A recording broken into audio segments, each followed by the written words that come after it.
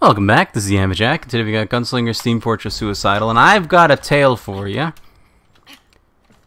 So my mother bought me, I think I talked about it in a recent episode, my mother bought me a, like, tube of salami. Some hot Genoa salami.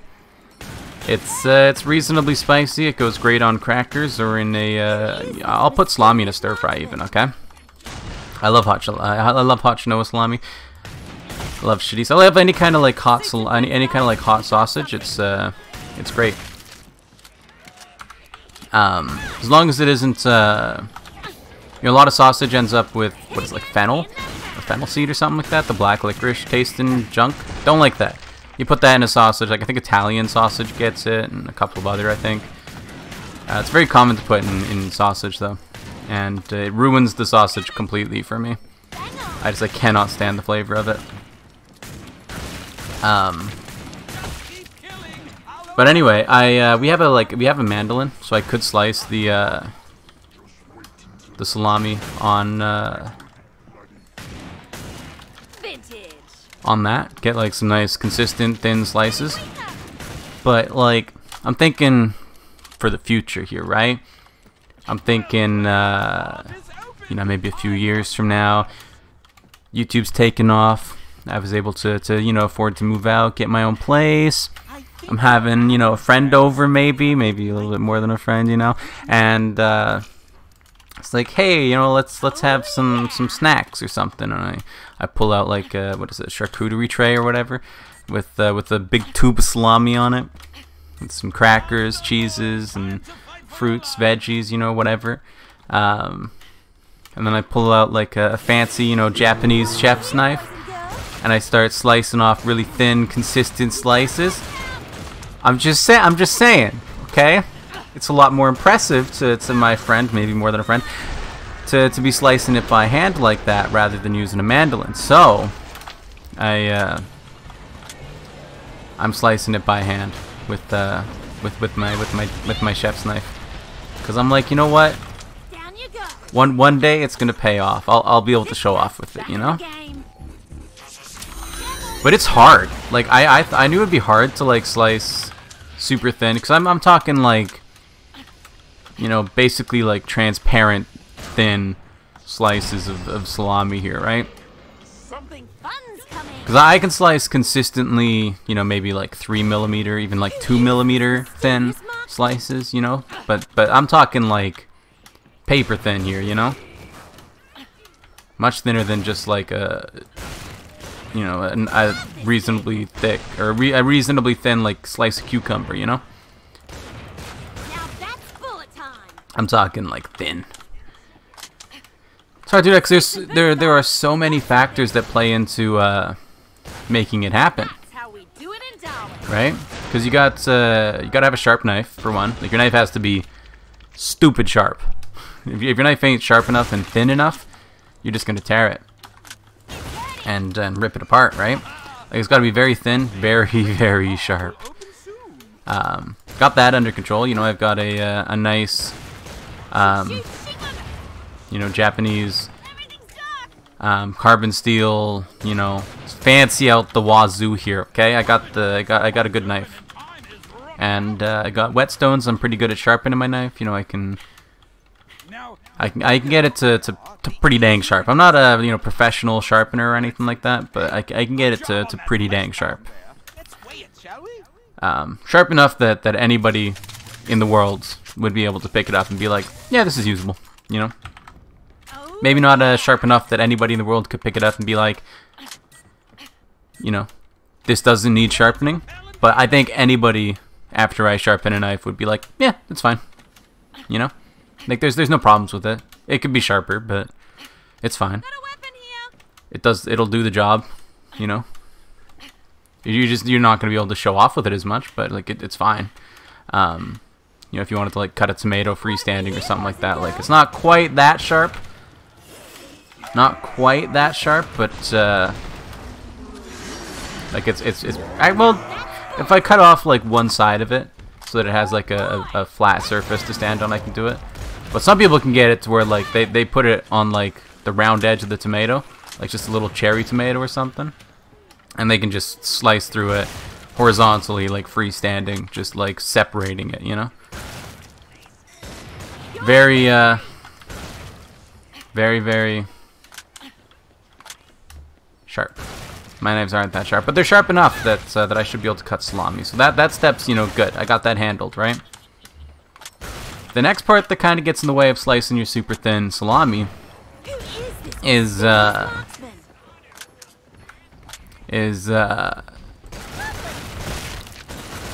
gotta also be able to hold it steady. And when it comes to salami, it's a fairly malleable material. So as you're cutting it, it's gonna like warp and bend and all that because it's malleable. You know, it's gonna do that. So you gotta make sure that you're being careful to not put too much pressure on it, to like start warping it. You don't want to be pulling on it. You just want to be like separating it. Then you gotta also make sure that your knife is going literally exactly perfectly straight down towards the cutting board. Because if you're off by just like a little bit when you're trying to get it that thin, you're not gonna make it all the way down. If you're off by a little bit, you will notice that it's either thicker at the bottom, or you won't cut all the way down to the bottom. It'll like kind of cut out at an angle, and you get this like super thin, like dangly bit at the bottom of the slice. Something fun's coming. Then you also have to make sure that the like salami and the knife are perfectly perpendicular, or else you're gonna end up having like one side be kind of like at an angle, you know. So it's gonna kind of like be like a wedge shape. And if you get all of that together, perfectly straight, perfectly perpendicular, nice sharp knife, you're, you know, not moving the thing around. It's very consistent. If you do all of that perfectly right without like the slightest bit of mistake, you will slice the perfect slice of salami. I've done it once. It is ridiculously hard to slice salami like that thin by hand. Ridiculously hard, because again, there are so many things that can go wrong, and if any of those goes wrong by just like you know, you're trying to slice it to less than 1 millimeter thin, if you're off by even just 1 millimeter, it will be like way off. Like that's the tolerance level, is like nanometers, you know. Like really hard. It's possible to do. Like, I have done it, and it's possible to be consistent with it. I've seen people do it. It's just it takes a lot of practice. Because like, basically what you have to do is you have to like line the knife up with the edge of the salami, you know, so that it's lined up and has the right like distance, and then you just like shave off the slightest little slice, and there's your slice of salami, perfectly thin. It's just that you have to like make sure that you're moving exactly perfectly straight down, and it's really challenging. So I've been eating a lot of salami. Is this the moral of the story? I'm like, yeah, well, I guess I'll just go have some salami and crackers. cut a few slices and have a couple crackers, and it's been practice. It's not super expensive buying it, you know. So I'll probably continue buying salami going forward, and try to cut it myself. One of these days, it could take me like a few months, you know, to get to the point where I'm slicing it consistently thin. But I will get there. And I will have that boy over for dinner. And I will set up the charcuterie tray of sausage tubes. And I will slice it so thinly, and he'll be like, wow, that's really cool that you did that. And I'll be like, I know. Here's some salami. And then we'll bang. And then we'll have some food and chat about something else. It'll not really amount to anything. But that's the goal, right? I want to be able to be good at it, because it's a harmless thing, right? To me, it's like, okay, you know, if the salami isn't like perfectly consistent, it's not like it's bad salami. It's not like I'm throwing it out. No, it goes on a cracker and it's still pretty damn tasty, you know, like. It's a cosmetic thing more than anything else. The consistency of the salami. You know, it's not like I'm cutting it like way too thick sometimes, right? It's just sometimes it like tapers off. Sometimes it's a little bit of a wedge. Sometimes it's a little bit, you know, and it's just a little bit off and a little bit of this way, and it's just whatever, you know. You stick it on a. We got launched. Stick it on a cracker. It's still tasty. Okay. Still tasty. I ain't got a problem with it.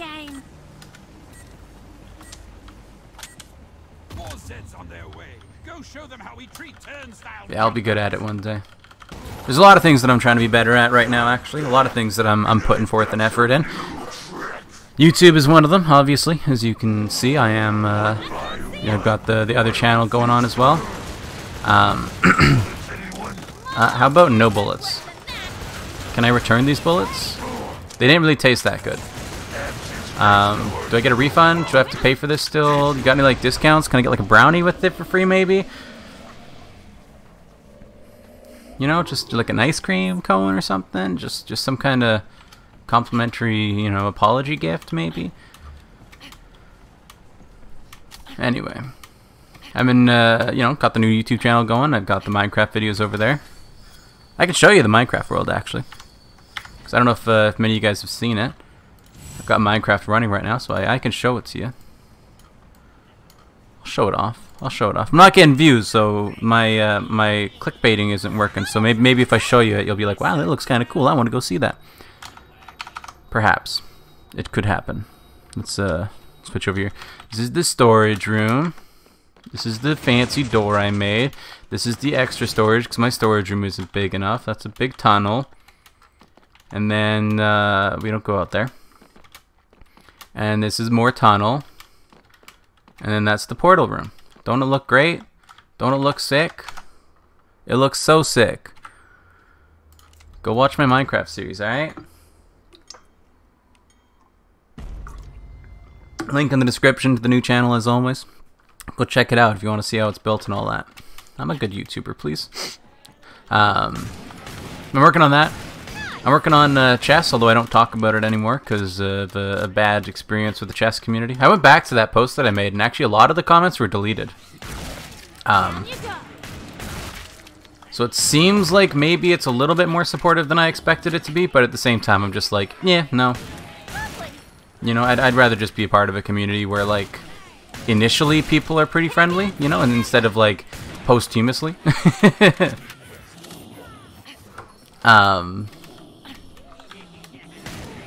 But, you know, I'm trying to get better at chess.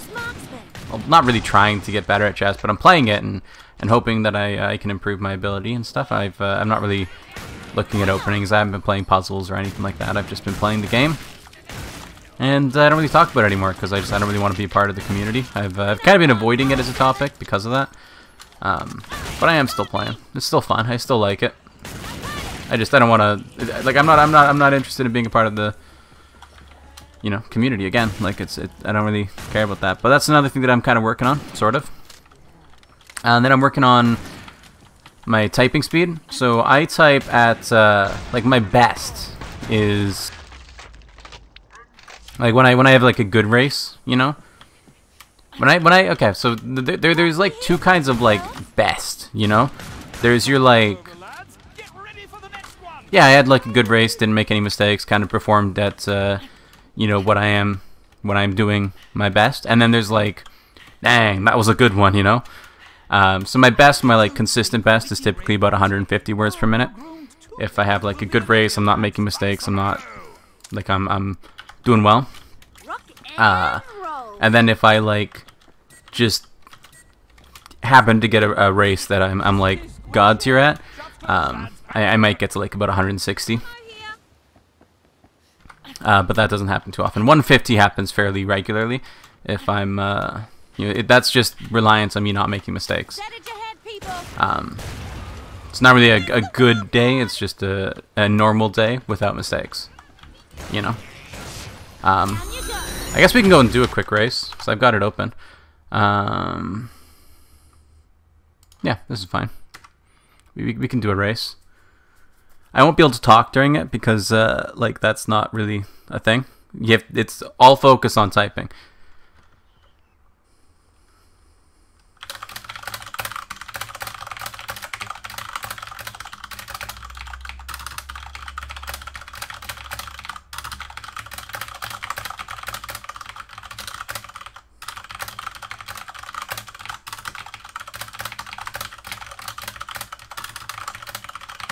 Not a particularly great race, but again, like if I didn't get too many mistakes, it would have been about 150-ish. Like these ones are not mistakes.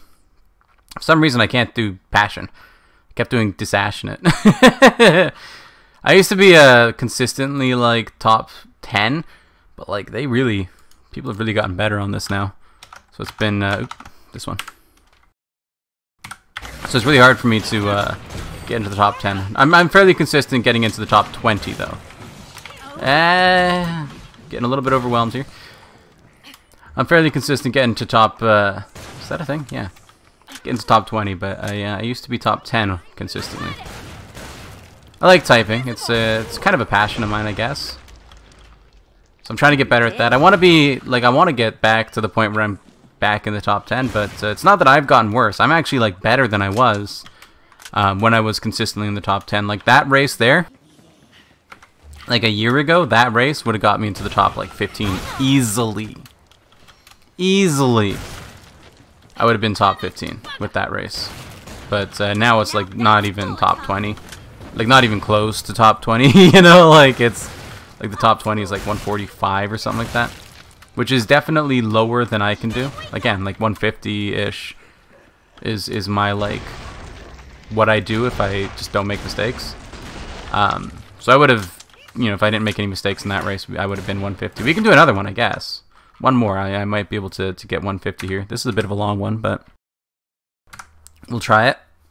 I'll probably do about 120, 130 in this one though, because it is too long, and I'll make a bunch of mistakes. And I'm recording, so there's like pressure associated with it, but.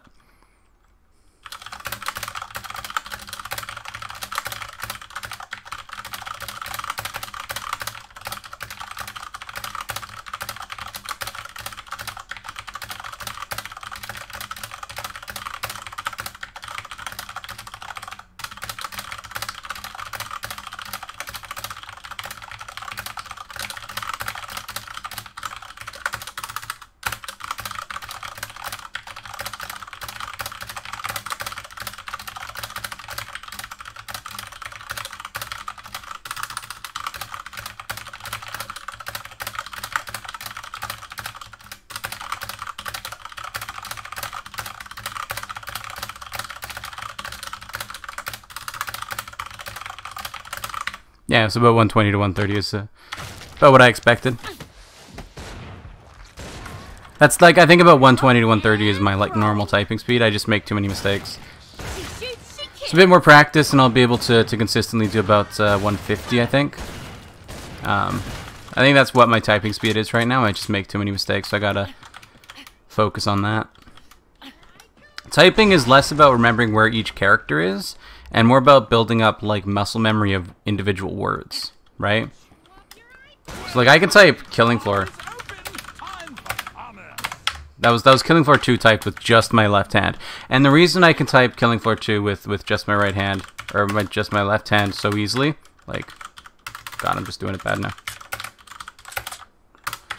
I can't do it right now. I'm actually like way more consistent with it. But the reason I can type Killing Floor 2 so quickly and so consistently, well, apparently not consistently, when I try to show off, it doesn't work.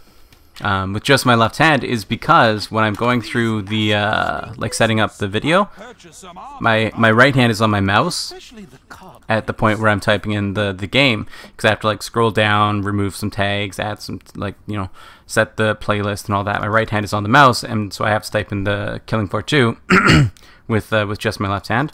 And so when I've done it hundreds of times, you know, This cat's back in the game.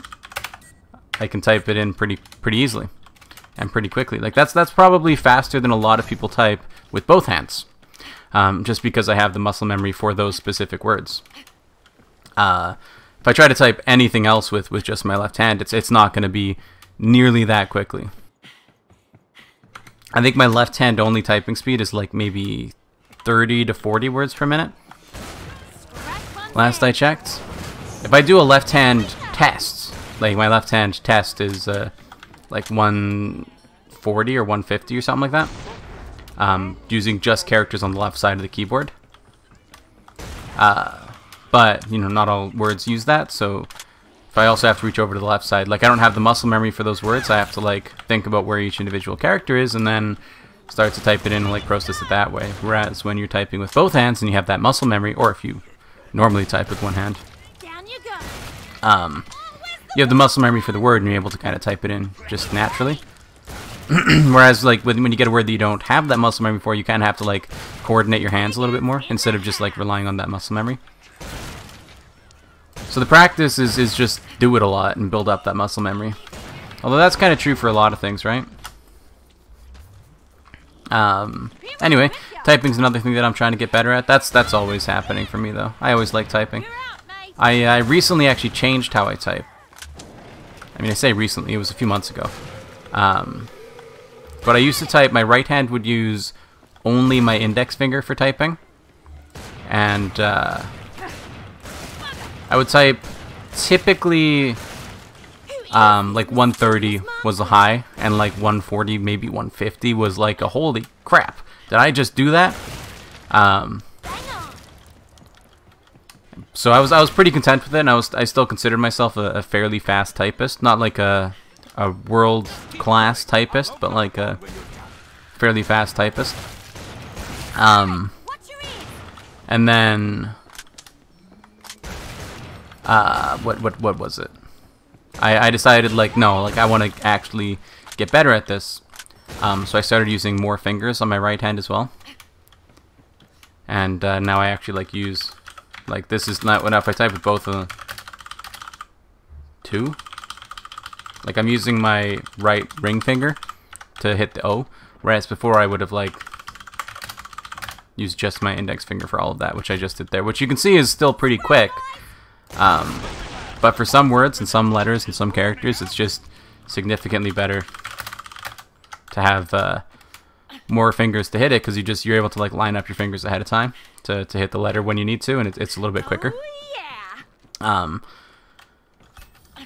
it took me like probably like a week or two to get back to 100 words per minute even when I made the switch, which I consider 100 words per minute to be about the bare minimum for like acceptable typing, in my opinion. If you're below that, it's fine. You have a different opinion on it, I suppose.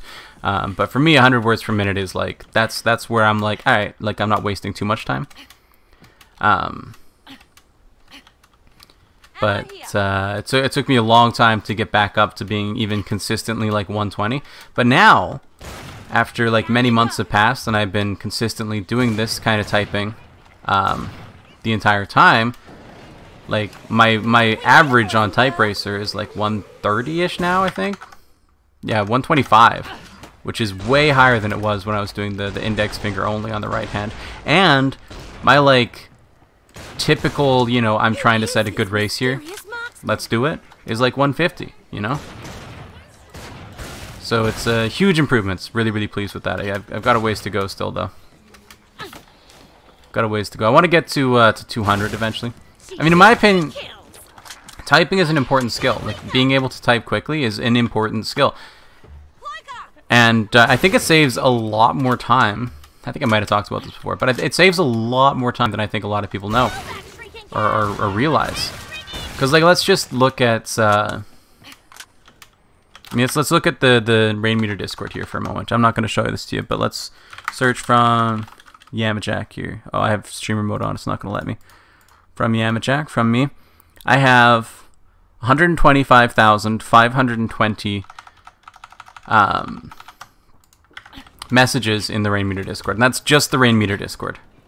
Just the Rainmeter Discord. That's not counting, you know, every program I've written. That's not counting Reddit. That's not counting the other Discords I'm in. That's not counting YouTube. It's not counting, you know, like forums I'm a part of. It's not like it's only the Rainmeter Discord here, okay? Just the Rainmeter Discord. Oh my god. It's like just a horde of flesh pounds coming up from behind. Terrible.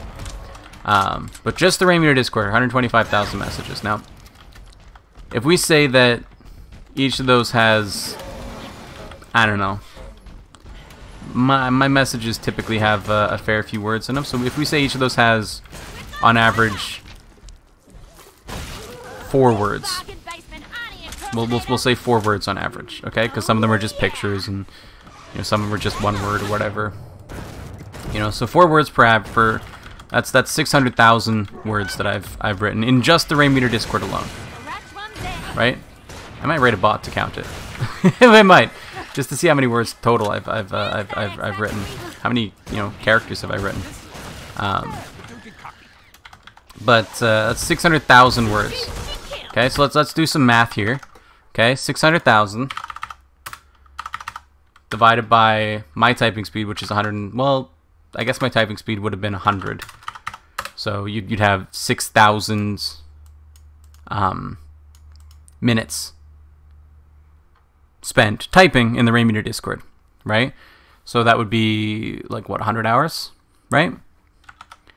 100 hours that I've spent typing for the Rain Meter Discord messages that I've sent. Only the Rain Meter Discord. 100 hours. Okay? And that's only the Rain Meter Discord. Again, like that's not counting, like that's not even like a fraction of the total amount of time I've spent typing. But 100 hours is what I've spent typing. Not like reading, not like spending time there, but like specifically when I'm actually like pressing keys on a keyboard, I've spent 100 hours doing that. Just that. In the Rain Meter Discord, okay? Now, if I were to be a 50 word per minute typist instead, right?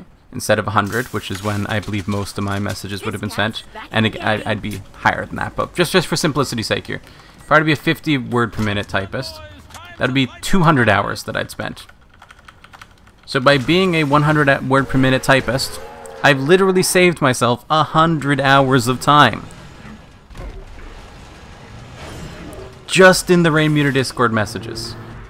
Just in that. How much can you do with 100 hours of time? And it's not like, always there, but that kind of time, it makes a difference in whether you're going to be like, I have the time to send a message, It's going to make a difference in like, yeah, I've got a moment, I can chat for a bit. It makes a difference in like your decision making and how much, how long you have to spend and how well you're able to, convey your thoughts. Like, and again, that's just the Rain Meter Discord. Like, that's not like my Reddit post, forum, like YouTube. Like, how many other, messages have I written in my lifetime as a typist? And I've been typing at over 100 words per minute since I was like 12 or something. So in the last like 13 years, how many words have I written? How many hours have I saved by not being a 50 word per minute typist, by being a 100 word per minute typist instead? Probably like 1,000. Like you can spend that time to like learn a skill, like to learn a language, to like do something productive, So your opinion may differ on how important being a fast typist is, but my opinion is that after 100 words per minute, it kind of dies down. Like I'm now 150 word per minute, sure, we'll say. That doesn't save as much time. Like, yeah, it saves a few hundred hours, but it's not like 1,000, And it's a much bigger time investment to get there, so it kind of like counterbalances. Whereas getting to 100 words per minute, you can do that. Anybody can do that with a few hours work, and the time it pays off. It pays for itself, So I view typing as a particularly valuable skill in the digital age, Anyway, that's going to do it for today. So thank you for watching. Remember to like the video if you like it, subscribe to see more in the future, comment if you have anything to say, and I'll see you next time. Bye bye.